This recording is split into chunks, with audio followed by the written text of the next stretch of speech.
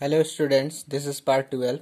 In this video we will see some more examples of factorization. Okay, then our first example is 20x square plus 11x minus 3x.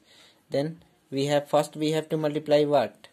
We have to multiply coefficient of x square and minus and constant term. Then we get what? Minus 60. Okay, तो minus 60 हम लोग को मिला. अब क्या करना है?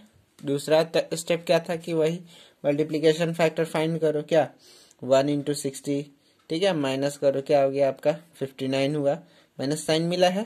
अगर आपको समझ में नहीं आ रहा है देन प्रीवियस वीडियो पार्ट 11 जरूर देखिए, तब यहाँ पे ये ट्रिक समझ में आएगा. ठीक है, दूसरा क्या है आपका 2 into 30 and then we get what, we get 28. तो इस तरह अगर करा जाए तो यहाँ पे देखा जाए बहुत ज़्यादा थोड़ा बड़ा हो जा रहा है और इसको सॉल्व करने में थोड़ा सा प्रॉब्लम आएगा अगर इस तरह मल्टीप्लिकेशन फैक्टर फाइंड करें. तो इसके लिए क्या इजी मेथड है, यहाँ 59 आ रहा है, बहुत ज़्यादा का हमारा डिफरेंस हो रहा है. तो एक ही बार क्या करते हैं हम लोग 4 से डिवाइड कर लेते हैं इसको, ठीक है, या फिर 3 से कर लेते हैं. 3 से 2 से करने पे इसमें क्या करेंगे कि ये दोनों टर्म जो हमको मिला है कौन कौन, ये 1 और 60, इसको क्या करेंगे 3 से मल्टीप्लाई कर देंगे. 1 को 3 हो जाएगा और 3 से इसको डिवाइड कर लेंगे तो आपका कितना हो जाएगा 20 हो जाएगा. अब माइनस करके देखते हैं कितना मिलेगा आपको 17. ओके, तो यहाँ पे कितना चाहिए आपको प्लस 11 चाहिए, बट आया नहीं है. अब 3 से डिवाइड किया, अब क्या करेंगे इसको 4 से मल्टीप्लाई कर लेंगे. ठीक है, 3 से मल्टीप्लाई किए थे, अब 4 से करेंगे.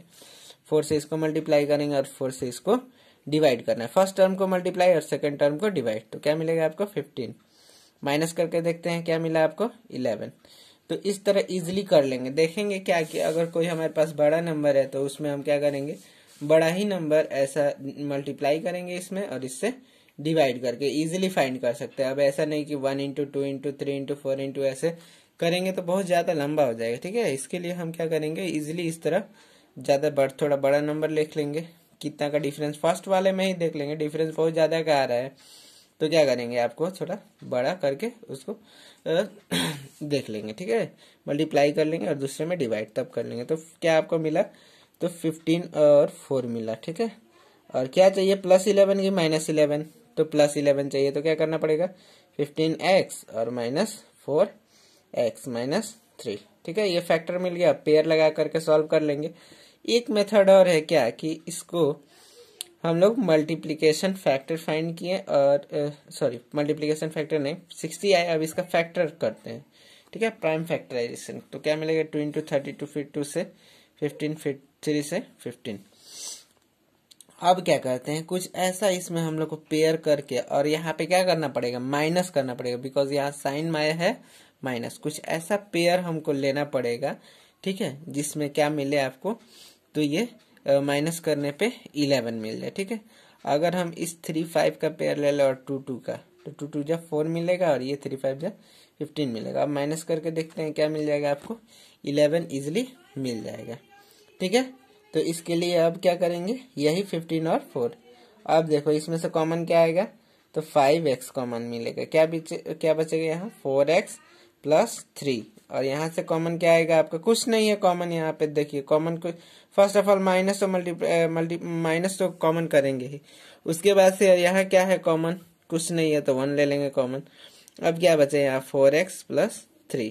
अब दोनों में देखिए कॉमन क्या है आपका 4x प्लस 3, तो अब यहाँ कॉमन ले लेंगे 4x प्लस 3 और यहाँ क्या बच जाएगा 5x minus 1. That is our answer. Okay, एक और नेक्स्ट एग्जाम्पल लेते हैं. नेक्स्ट एग्जाम्पल क्या लेते हैं 3x स्क्वायर प्लस 50 और यहाँ पे हम ले लेते हैं 31x. ठीक है, तो इसके लिए सबसे पहले हम क्या करते हैं मल्टीप्लाई करते हैं. इसमें वही प्रोसेस क्या आएगा 50. यहाँ फिर समझ में नहीं आ रहा है देन प्रीवियस वीडियो जरूर देखिए, इसमें आपको ट्रिक बताया हुआ. ठीक है, ओके, तो देखते हैं प्लस 50 आया, सॉरी प्लस 50 नहीं प्लस 150 मिलेगा. 150 अब वही 1 इंटू 150 और यहाँ पे क्या करना पड़ेगा एडिशन करना पड़ेगा ना. एडिशन करेंगे तो क्या मिलेगा आपका 151. बहुत ज़्यादा का डिफरेंस आ रहा है, पॉजिटिव आया है इसलिए ऐड किए हैं, और डिफरेंस बहुत ज़्यादा का आ रहा है. अब क्या करते हैं कि डिवाइड करते हैं. जैसे क्या करते हैं 4 से डिवाइड करेंगे, सॉरी 4 से इसको मल्टीप्लाई करेंगे, ये 4 से डिविजिबल नहीं है. 3 से करके देखते हैं. ठीक है, 3 से किए ये 3 से डिवाइड हो जाएगा। कितना टाइम्स है 50, ऐड करते हैं कितना आ रहा है 53, बहुत ज़्यादा का डिफरेंस आ रहा है तो थोड़ा और बढ़ते हैं, 6 से करते हैं, ठीक है 6 से करते हैं तो ये वो हो जाएगा आपका 1 6 जा 6 इंटू इसको 6 से डिवाइड कर लेते हैं तो क्या मिलेगा आपका 6 2 जा 12 6 7 जा 30। ओके, अब इस दोनों को ऐड करते हैं, ऐड करेंगे तो क्या मिलेगा 31 मिलेगा। ओके, अब ऐड कर देते हैं 31, एकदम बिल्कुल मिल गया। तो 3x स्क्वायर प्लस क्या चीज़ आपका मिलेगा तो 6x प्लस 25x प्लस 50 और यहाँ से इजीली सॉल्व कर सकते हैं कॉमन करके। अब देखिए दूसरा क्या आपको करेंगे हम लोग कि अब हम लोग कर सकते हैं दूसरा मेथड, ये फैक्टर वाला मेथड। 152 से क्या मिलेगा आपको तो 75, फिर 3 से डिवाइड होगा 25 टाइम्स में, फिर 5 5 जा 25। ओके, अब इसमें वही करना है, कुछ ऐसा हम लोग को इसमें पेयर बनाना है, ठीक है ना, कुछ नंबर का ऑर्डर पेयर लेना है जिसमें क्या हो जाए कि एडिशन करने पे हमको 31 मिल जाए। तो अगर इसको और इस सब को एक साथ लेते हैं तो 3 2 जा 6 6 5 जा 30, ठीक है, और प्लस 5 35 मिल जा रहा है, नहीं चाहिए 31 चाहिए। इस दोनों को कर लेते हैं 5 5 जा 25 और 2 3 जा 6, इजिली मिल जा रहा है क्या 31। ओके, तो क्या करेंगे यही 6 और 25, तो दोनों मेथड है, एक ये मेथड है और एक ये मेथड है, जो आपको इजी लगे वो सॉल्व कर लेंगे, ठीक है।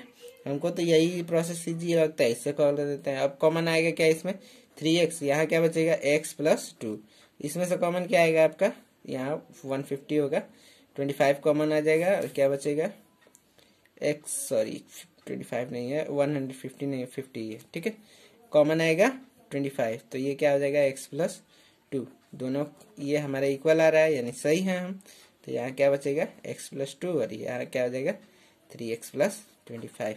ओके, तो ये आपका आंसर हुआ। Okay, then I hope that you learn very easily. In the next video we will see how to factorize by using factor theorem. Okay, thank you for attending the class.